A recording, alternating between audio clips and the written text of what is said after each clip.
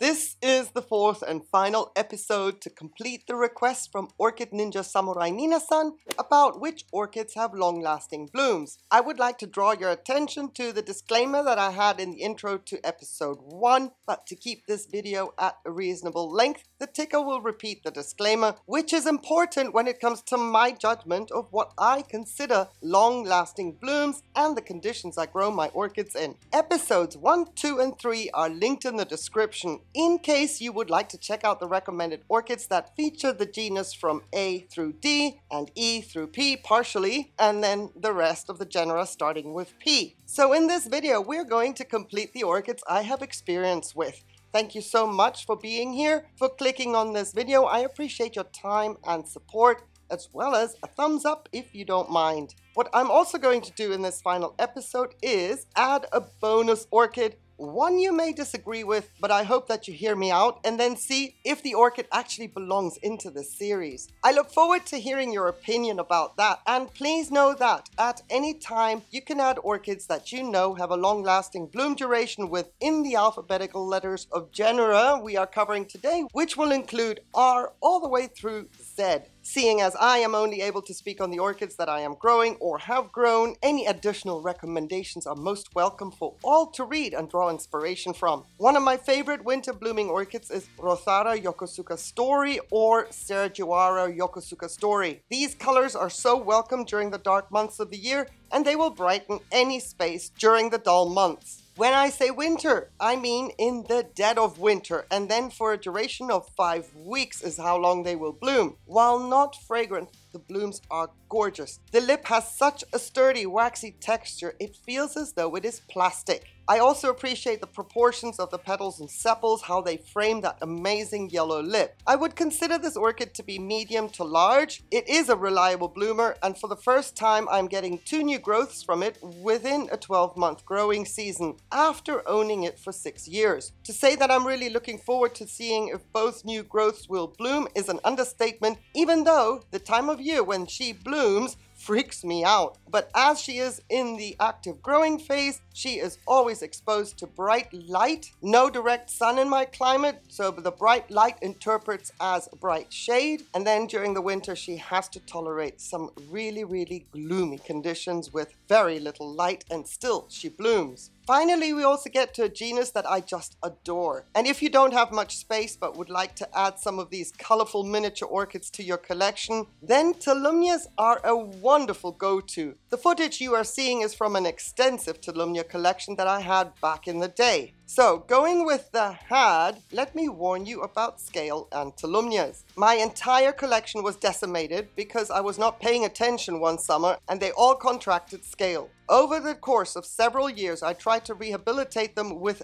daily scrutiny and treatments to ensure there is no return of the pest, but I was not successful. Seeing new growths and new roots always gave me hope, but after 3 years, 1 by 1 or 2 by 2, they left the patio. So, while across the board this genus has the most amazing combination of colors and super long-lasting blooms with spikes that will branch, extending the bloom duration for months as opposed to 4 weeks per bloom cluster, please know that scale and Tolumnias are not compatible at all, at least not in my case. However, these orchids are darling and each one has a different time when it blooms. In general, mine bloomed midwinter to early spring, and another flush is possible with some of these Tolumnias mid-fall to early winter. Basically, when a fan matures on a blooming size Tolumnia, it will bloom. Don't cut the spike off after the first cluster bloomed out, and more often than not, the spike will branch with more blooms. So, as a side note, as much as I enjoyed my Tolumnias and as much as I recommend them,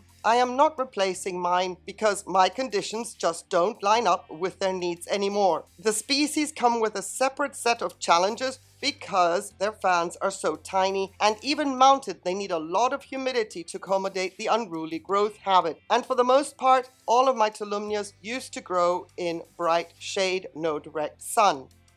Moving on to a very popular genus that has a whole slew of orchids in various sizes, often highly fragrant, is the Vanda genus. I have had experience with Vanda denisoniana, which blew my mind while I had the pleasure of growing her. The fragrance is something else for sure. It is super lemony with hints of powdered sugar and will definitely fill a room and can compete with an outdoor growing environment without losing its potency. It is delicious. My blooms lasted a good 5 weeks without looking tired. If you can get your hands on any Vanda that has Vanda tessellata as a parent, or even the species itself, then go for it. Know that you're going to be dealing with a very large orchid that will grow vigorously and bloom sporadically, meaning there is more vegetative growth than with other Vandas before it blooms. But the fragrance is also mind-blowing. It is akin to Skittles or any other mixed fruity candy. My hybrid bloomed for 6 weeks mid-summer and in my dry conditions, but unfortunately it only bloomed once a year for me. Remember what I said earlier about adding your recommendations for long-lasting blooms? There are so many hybrids out there which also have long-lasting blooms, so knock yourself out in the comments because the Vanda genus does not hold back, and the more we know, the better. Thank you. I have had other hybrid Vandas that had long-lasting blooms, but they did not have that much of a fragrance to shout about. May I just say one thing here, because it has weighed heavy on my heart since I lost some of the Vandas you see here. Please know what you're getting into when it comes to the large Vandas. They will come to you in seedling size or near blooming size, and with that size, they are easily accommodated. They will grow nicely for you and mature to blooming size. It is, however, a huge challenge to keep these giants of the Vandas happy when conditions are not 100%. All my Vandas got bright light, many times direct sun, too much at times because the patio gets very small when large orchids like this are vying for space. These giants need a lot of fertilizer, which, if you do not have high humidity, cannot be applied, or else root burn will result, and with that, some diseases and pests can have easier time attacking them because the larger they grow, the more demanding they become. If they cannot be provided for as per, they will weaken, and with that,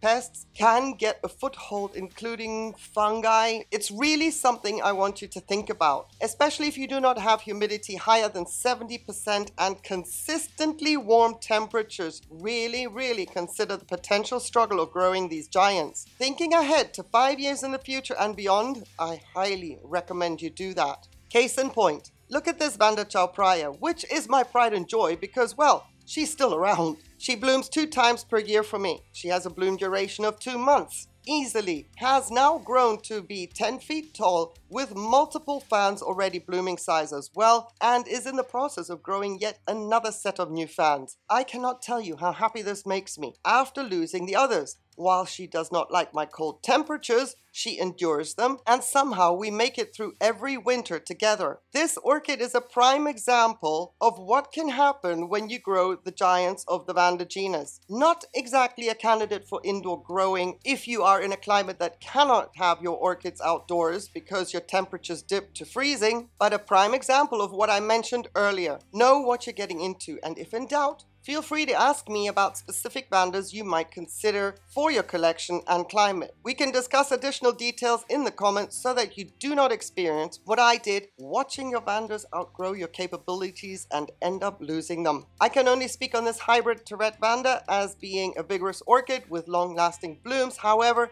it gives me pause to think that most Tourette Vandas would behave, grow, and bloom in the same manner, which is awesome, as these blooms are highly fragrant with a blueberry sugar scent filling the air no matter the temperatures. And she gets blasted with direct sun for at least 6 hours a day, if not longer, depending on the time of year. And I cannot believe that we have arrived at the letter Z in my database. What fun these episodes have been. Let me just say that it is an absolute joy to be able to edit videos that deals with blooms. While they take a lot of time to build, I have certainly enjoyed putting this series together. Right, anyway, Z in my database includes Zygopetalum and Zygonesia. Now, I do not have the latter anymore, and I'm toying with the thought of getting rid of my remaining Zygopetalums because either my conditions are too dry and hot or too cold and dark. For that reason, my leaves always get leaf tip burn, or the new growths don't stand a chance as the warm, dry air frazzles the tender structures before they have a chance to harden off. even though they do seem to recover during my winter months, but only a tad because of the lack of the light when indoors during the time period when leaving them outdoors is not feasible. Anyway, it's just a rigmarole with zygos for me, and be aware of the details I'm mentioning here so that you can weigh out your conditions and see if zygos are a good match for you and your climate. But their blooms,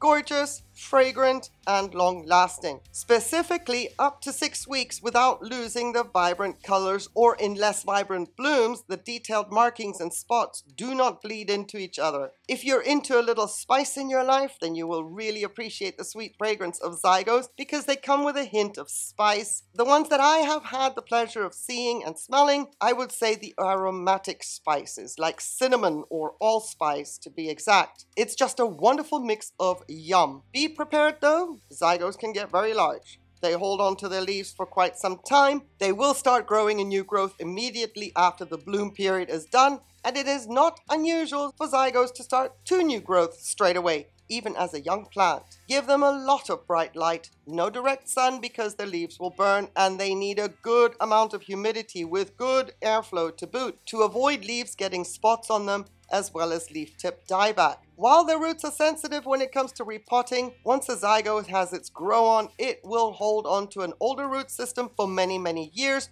while growing the next set of roots, and that is why they will grow very large very quickly. What I really enjoyed about zygos is that, like Phalaenopsis, you do not have to wait for a growth to mature before the orchid blooms. The spike grows while the new growth is still very much in its infancy, then it stops growing while the orchid is in bloom, only to start growing again towards the end of the bloom period and then mature. There's no need to wait for the spike, which is always so much fun. My zygos bloomed 2 times per year when they grew better. Late fall for 6 weeks and then mid-spring and into summer was the next flush of blooms. Now, to the bonus orchid with sort of long-lasting blooms. I'm going to push the envelope a little bit here because all the previous recommendations throughout these episodes, I focused on long-lasting as per the bloom period of the actual blooms, but I'm not going to end this series without mentioning Vandacostylis lusneri. While each spike will hold well beyond 3 weeks and my standard for long-lasting blooms is 4 weeks, once this orchid gets its grow on and matures, it will bloom 2 times per year. And who doesn't like that? Midsummer for the first time and then again in fall. And as you can see with mine, this orchid arrived with a single fan. It grew more fans and is now blooming with 5 spikes, which totals the spike count for 2024 to 7. The fragrance of this orchid reminds me very much of my Denisoniana, of course, with the Vanda falcata being a parent. You get that wonderful kick of lemon and then sugar, and all of that intermingles. These tiny blooms are not to be underestimated with just how much fragrance and potency they can push out. It's divine. I highly recommend this and hope that making this exception to the rule for what I consider long-lasting was worth your while watching to the end, and that it inspired you to consider growing it, waiting patiently, of course, until it matures and performs the way mine does, all the while wrapped up in a wonderful little package because lusneri is not a big orchid, as you can see, and for that reason it's not a hard one to accommodate even as it matures year in, year out. And with that, let me thank you, Orchid Ninja Samurai Nina-san, for requesting this topic, which turned out to be several installments. I appreciate the support, the inspiration so much. I hope that I could give some of that back with my videos. Also, thank you so much for watching to the end. I get to wish you a wonderful day, but as always, I attach a condition to that. Please stay safe. Take care. Bye.